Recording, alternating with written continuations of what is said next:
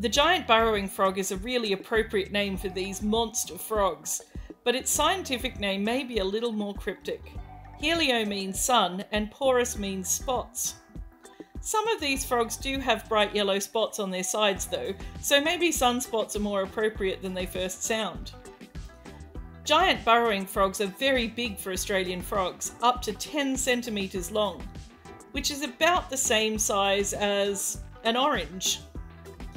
Like many burrowing frogs, they are round-bodied and stocky with huge eyes. During the breeding season, males may also have conspicuous black spikes on their hands, called nuptial spines. Giant burrowing frogs spend most of their time living underground. They burrow into the sandy soil you find on sandstone ridges.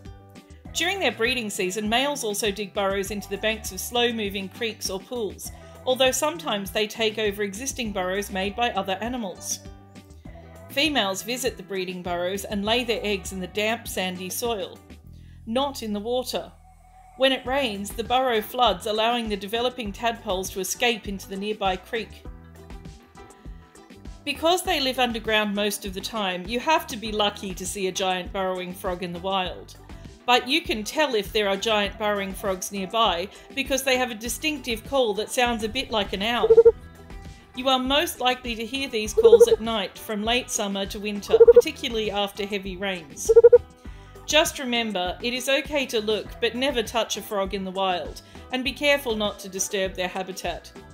Giant burrowing frogs are a unique part of our local environment, so try listening for their calls the next time you are out and about in Hornsby Shire and get to know your amazing neighbours. Happy frogging!